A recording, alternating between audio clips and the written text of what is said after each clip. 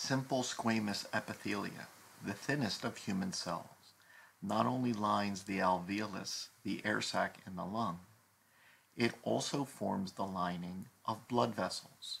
The innermost layer of larger blood vessels is the tunica interna, the endothelia composed of simple squamous epithelia and its basement membrane.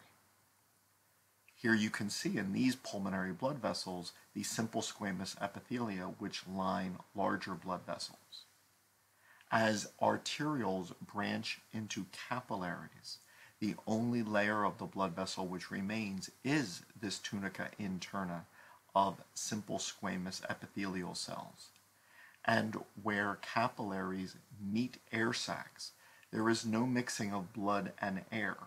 Air cannot mix with this blood, nor blood enter the air sac.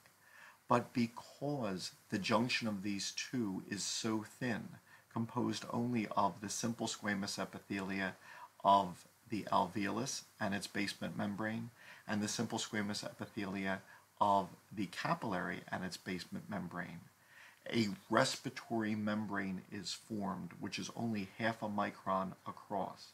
It is so thin that the diffusion of gases can occur.